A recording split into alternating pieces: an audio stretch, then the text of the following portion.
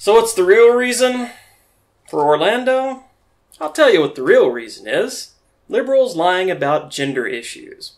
Gender issues go all the way back to Marx and Engels teaching that capitalism, which by the way means head, the capital is the head of something. Head, it means counting things. It means accounting. Capitalism is accounting.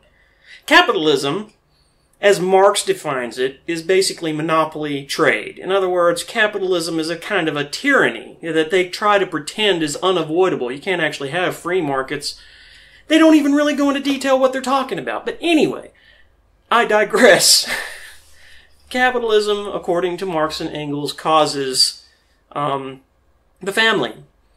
The family structure, so they say, and they're still saying this stuff. If you look online and you listen to some of the leading liberals talking trash about gender issues, they're talking about how the economy forces the family into this box that's not meant to be, and how in the ancient times families were this extended family, blah, blah, blah, blah, blah.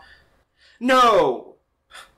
Yes, there is such a thing as an extended family. Yes, there is such a thing as a village, and a village raises children. Yeah, you're supposed to be nice to your neighbors, for crying out loud. It has nothing to do with there not being any such thing as a father and a mother. And it doesn't make women big and strong like men, and it doesn't do away with gender differences. So why did Orlando happen? Because liberals have been lying about gender for 200 years, give or take. And now it's to the point to where they're importing people who hate any sort of gender role. That's not even true. I mean, there's really no way to quantify Islam, because North African Islam is different from Saudi Arabian Islam, is different from Persian Islam, is different from Indian and Pakistani Islam. And British Islam is basically liberalism.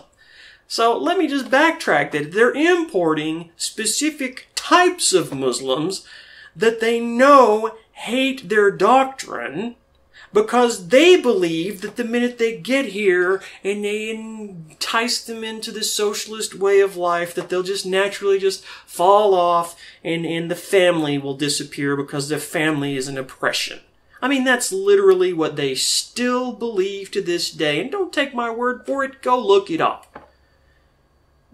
When you fiddle around with the truth that bad, eventually some unhinged person thinks that they're doing the world a favor by killing 50 sex perverts. Oh, how dare you? Because what do you think pervert means? It means a twisting or a perversion of the natural, normal order. Oh, well, it's perfectly... Yeah, cyanide's natural too, or arsenic or whatever it is. The normal order. When you twist something all out of normality, that's what perversion means, okay? Homosexuality is like one of the top 10 most perverted sexual perversions in history. Just short of having sex with a dog, which they're also trying to legalize. So what's my point? My point is simply this. If you want peace, if you want prosperity, if you want decency and order and progress, you're gonna have to stop listening to socialists, because they're not good at good order. Think about it. Repent. Turn your back on this nonsense and try not to put all of our lives in danger, pretending that there's no such thing as gender. Because there is. There is.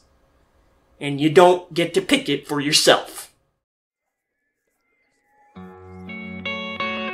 Thanks again for watching Christian Labor. Please like, subscribe, comment, click on an ad, or donate from the banner of our YouTube homepage. Thank you very much.